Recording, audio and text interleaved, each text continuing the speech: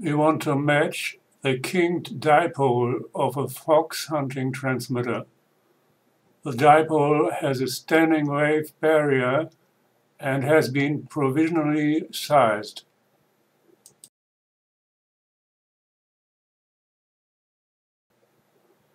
The case comes from a well-known discount store.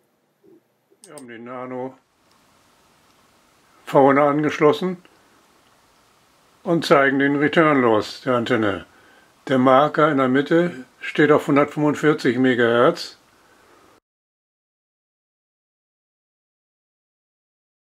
Und die Antenne ist leider völlig falsch bemessen.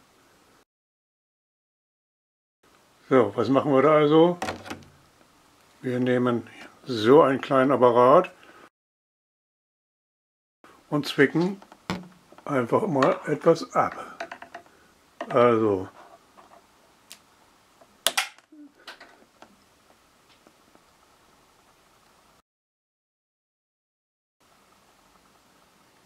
fünf Zentimeter auf der einen Seite,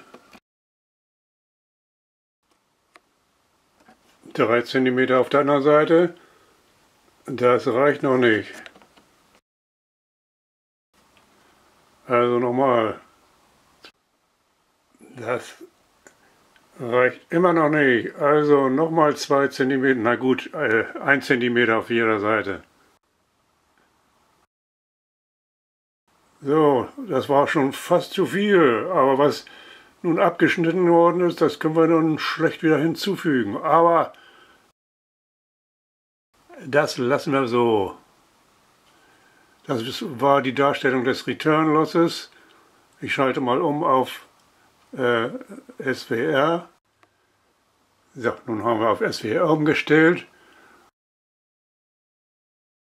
Und da können wir aber auch nichts zu sagen.